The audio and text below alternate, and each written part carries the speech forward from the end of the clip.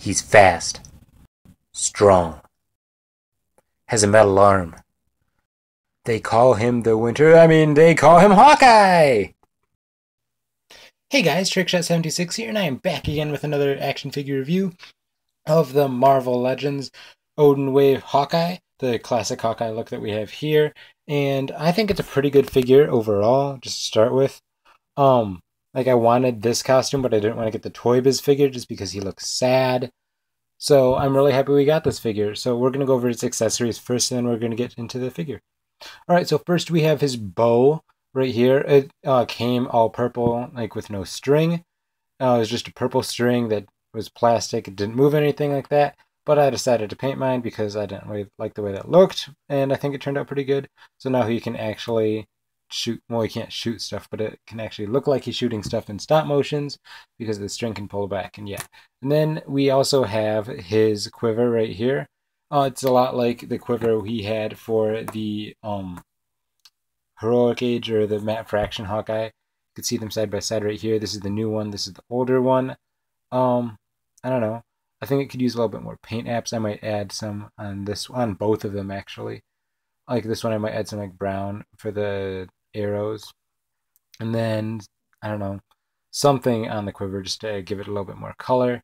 But yeah, that's the accessories. So let's get into the figure. All right, so here's the Hawkeye. He's based on the basic Bucky Cap mold that we've seen a lot of times already, but it's still good mold and it works for him. He's got a lot of shiny purple on him, especially on his arm, which is just the Winter Soldier arm from the movie Captain America Winter Soldier figure. And I think it works because I get to go in for like the sleeve, but it still looks kind of like a metal arm just because there's a shiny on it, or shiny paint on it. I think if they use the same colors they used on the boots, the dark purple, it would work a little bit better, but whatever. It's still cool. I like it. So his articulation is pretty decent. I mean, his head looks up that much, down that much, and then it goes side to side.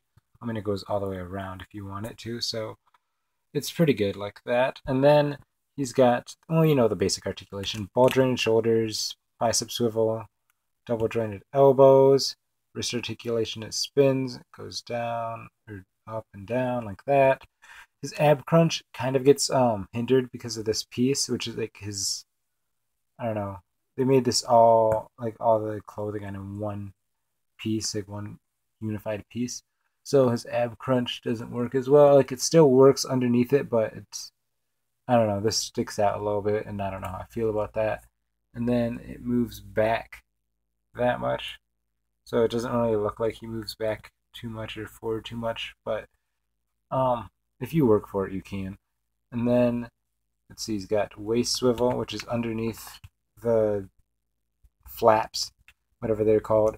So it works, again, but it's kind of restricted, but not really. And then he's got kick that goes up that high, upper thigh swivel. And then, yeah, like most of the new figures, they don't really kick back too far because the butt's in the way.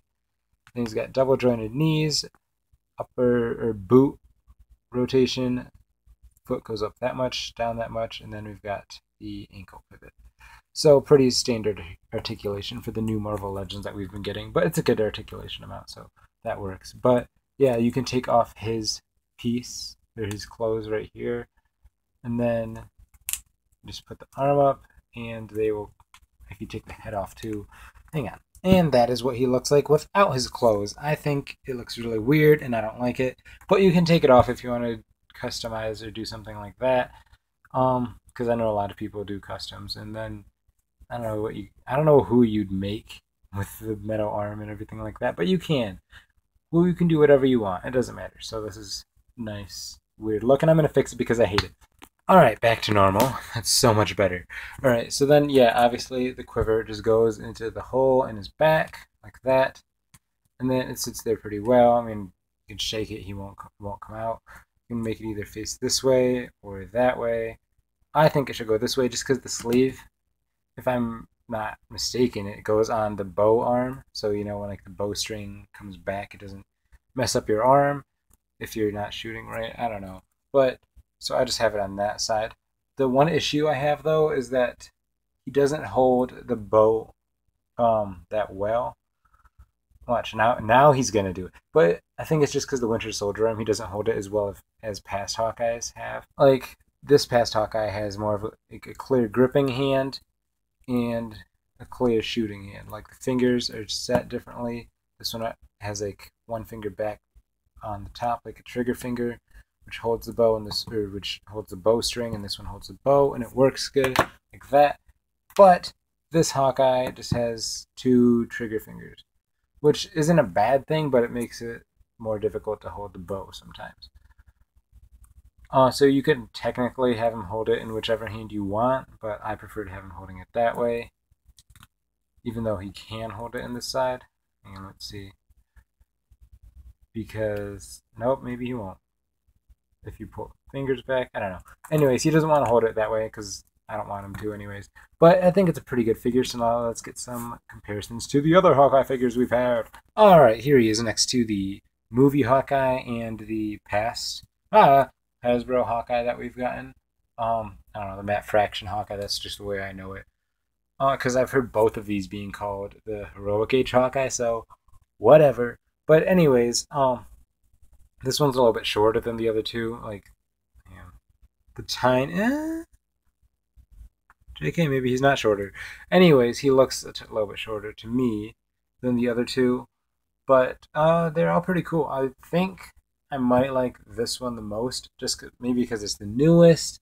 I like the classic costume, even though I know it's a bit corny.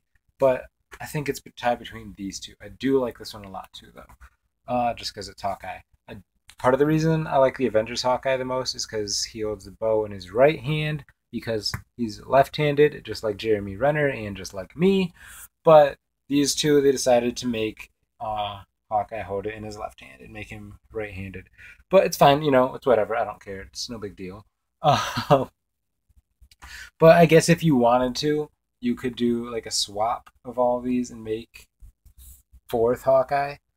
Like, I've seen some people put a head swap on these, or like a quiver swap.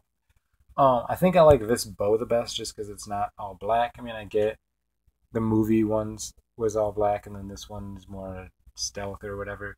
But I think I'm going to have them use this one in my videos just because it's fancier and purple. And neither of these two have that much purple to begin with, so I think having a little bit more might help. But I think that about wraps it up for this review. If you enjoyed, please hit that like button and comment in the... Have a great day.